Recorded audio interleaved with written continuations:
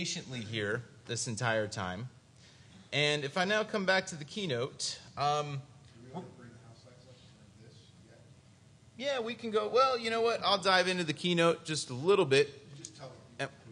And we're going to talk a little bit about shared storage. How many people have heard that shared storage for Final Cut 10 is not great? Okay, not many of you. Great. So this won't come as any bit of a surprise to you. So a lot of you guys may remember that I used to work with a company called LumaForge. And Neil, where are you? Neil is in the back. If I had nothing really to do with this, anything that you see here is largely credited to Neil Smith, who's sitting there listening to me babble on about this. But there's there's some really cool things that can be done with shared storage, and we're going to show how Final Cut 10 integrates with that. And there's a bit of a new product that I'm going to be demoing for you guys right now that is available in a few days.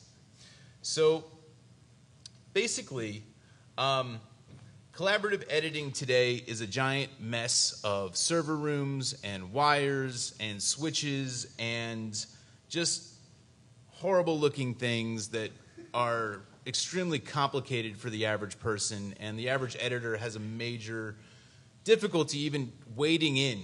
And on top of that, like, I mean, how many of you guys even know what's stacked up here? I mean, there's a few hands. Look, there we go. So there's a few of you guys.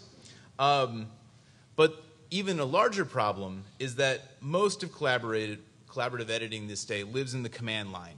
And it lives in the terminal, and it's extremely hard to get in and even understand what's going on. And when they do have a GUI, such as Xsan, for instance, it's often not accurate. So even if it's telling you one thing is happening, it's usually wrong. And this has caused a lot of problems.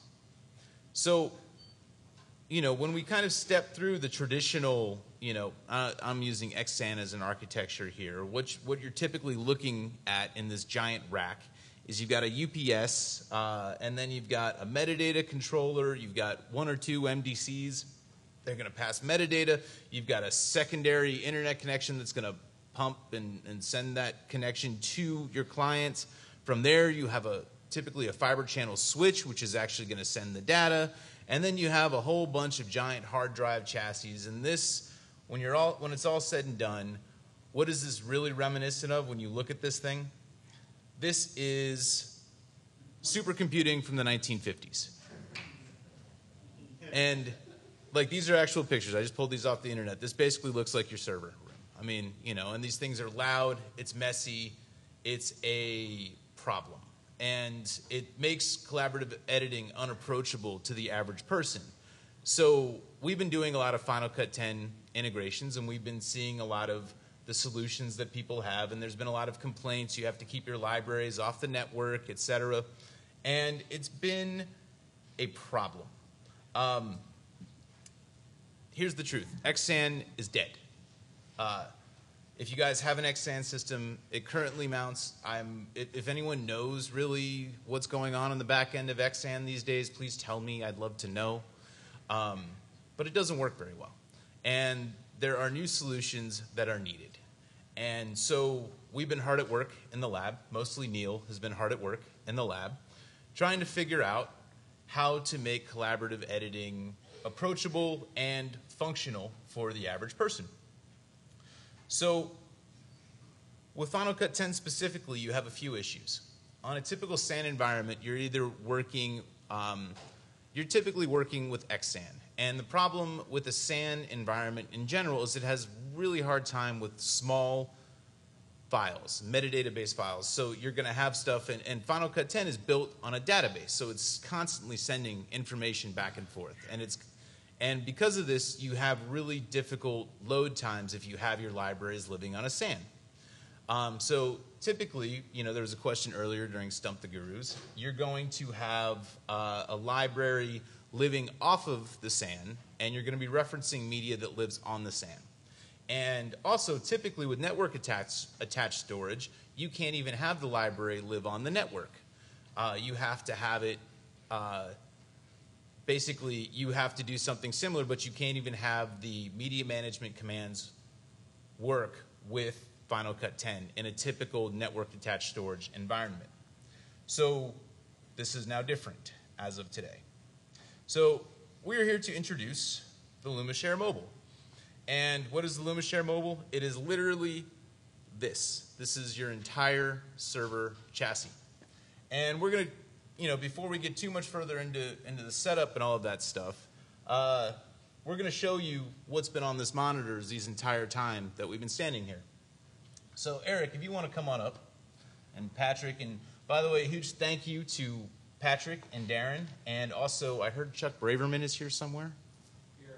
Hey Chuck. Do you want to bring up the house? We can go ahead and bring up the house lights here, and I just want to give a huge thank you to these guys who've made a lot of this possible. So before we turn that first one around, how many of you guys were at the FCP Works demo a year ago? We have a few. Do you guys remember seeing Luke show off 16 streams of 4K playing across a single monitor from the internal hard drive of Mac Pro? You guys remember that? Yeah. Did it look something like this? Eric, you want to turn the first monitor?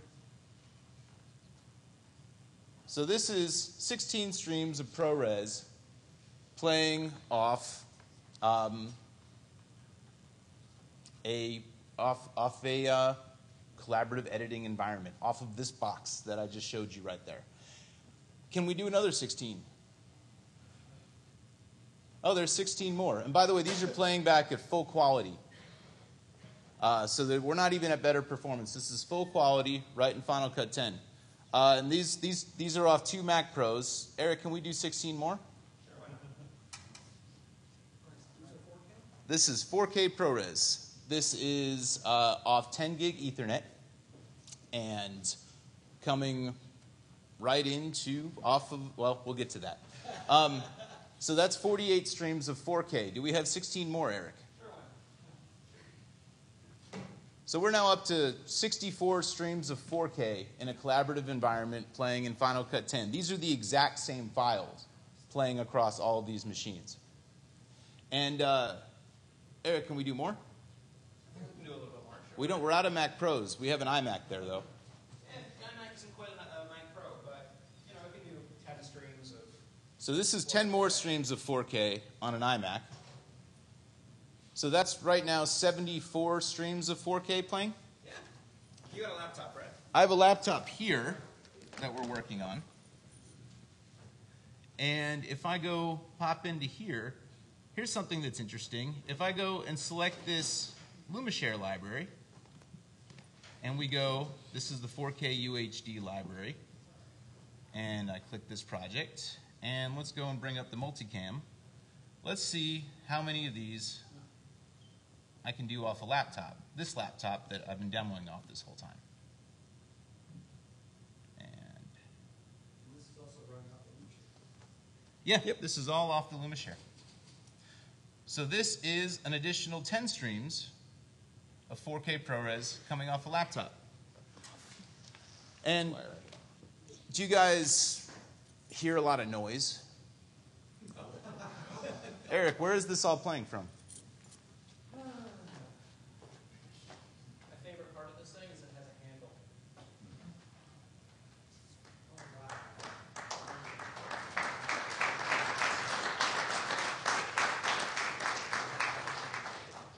So that's 84 streams of 4K in a collaborative environment playing from Final Cut 10. And even more interesting is if we stop and look here, and I control-click this library, we'll see that this library is actually living off the LumaShare. So all of these libraries were playing directly from the LumaShare environment. And if we come in here, I have a larger library that pops down. We're missing a couple things from earlier, but if you guys aren't aware, there were a bunch of waveform and some of these other improvements. So this is a 3 terabyte library that pops up, and if you notice how quickly these waveforms are appearing, this is all completely editable, guys. So this is from the top level, and we just keep going up. And some of these clips are hour-long clips. So the point is, you can do this in a collaborative environment. And if you notice how quickly these populate, you know, I can go and like that was 16 streams of 4K that are starting and stopping relatively quickly, but like you're probably not going to do that in a typical environment. You might do 3 or 4 in a multicam, and the response is immediate. And you're basically running direct out of the back of that machine into your laptop. This is designed for small groups of editors. And this is designed for labs. And this is designed to live on set. And there's a ton of uses for this, but what the real goal was to make collaborative editing accessible. And so you guys are probably wondering how much some of this costs. So basically, we've got a few different models in the LumaShare family. And there is so I'll just go through some of the details on this. You can run Macs, PCs, Linux. It's completely independent. There is no software licensing. This is completely open source, so you don't need to pay us any money for that. And it's configured out of the box with multiple IPs. You tell us how many users, and we're just going to get that going. It is highly portable. As you can see, it's fairly quiet, but it's highly portable in that it has a handle. So if you were in the education market, for instance, you can bring this from classroom to classroom. There are no racks or switches needed out of the box. And there's no monitor even needed because you can go right into the box with an Ethernet cable and go check out the GUI. There's minimal latency, multiple colors, and you can do gigabit. If you want to do gigabit Ethernet, you can, and that's just going to go right into the back of your Mac through a standard Ethernet cable. There's an accurate GUI built in, and we, I think, are the only people who are doing specific Final Cut 10 optimization, and I can talk with you a little bit deeper about how some of that works. But the point is, this is optimized to run Final Cut 10 media management commands. So it works. You can, if a lot of you guys may know from the Xsan days, this runs Spotlight too. So, and you can do tagging. There's no limitations in terms of the OS on there. And, you know, if you're in the education market, and by the way, if you're in the LACPUG market, because we're offering a discount 10% off for anyone who mentions LACPUG to us, and so that's going to be why. So you probably want to know what the pricing actually is. And we mentioned LACPUG several times. do. You get 5% discount. Yeah, it gets lower. If you mention it 10 times, it gets lower. So basically, we have a few different models. This is for small work groups. This is the HD Lite model. It's 9 3.5-inch bays, and prices start literally from about $9,000 to get going. And this is scalable up. We also have a 12 and 15 bay version of that, which is not that radically more expensive. You can get up to like 90 terabytes here for like under $30,000 to start. And from there, we go into the really interesting stuff, which is the 4K models, which can do some of the stuff that I was showing just now. And those start from about $25,000. And you are scalable up to 72 terabytes. And then if you really need to go fast, we have the SSD versions, which, you know, in that model, we can fit 58 SSDs into that box and get going. 58 SSDs in one box. And it's still going to be just as quiet. And also, if you guys are in a facility, we can do the traditional rack mount, but we also have a quiet expansion chassis too. So this is configurable up to 1.5 petabytes. You can do basically whatever you need to do, but it's all built on this architecture. So the bottom line is, if anyone says that you cannot use Final Cut 10 in a shared environment, you absolutely can. And we have a solution that we think is somewhat compelling. So anyway, this is launching next week. And the website is not currently up based on this. We're remodeling. So if you go to the website right now, you're not going to see anything about it. But that's going up May 1st. And if you guys have any questions, reach out to sales@lumaforge.com, and we're happy to show you this in person, or you can come see it, or you are seeing it now.